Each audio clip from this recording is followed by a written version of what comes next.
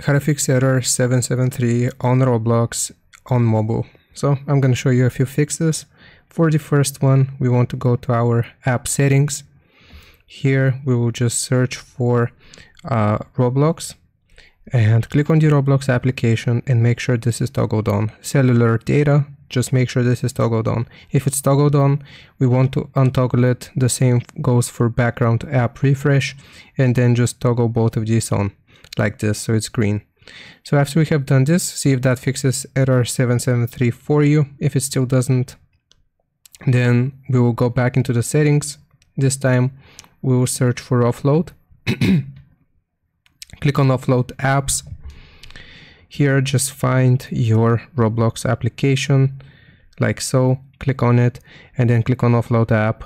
Give it some time for this to offload and then click on reinstall app. This will not log you out of your account. It is just going to, in a way, clear the cache for the Roblox game. And after you have reinstalled it, I'll show you that I can open up my Roblox game again. So I'll just close this, gonna go back, Roblox.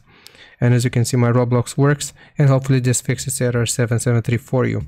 Leave a like and sub if this helped, and I'll see you next time.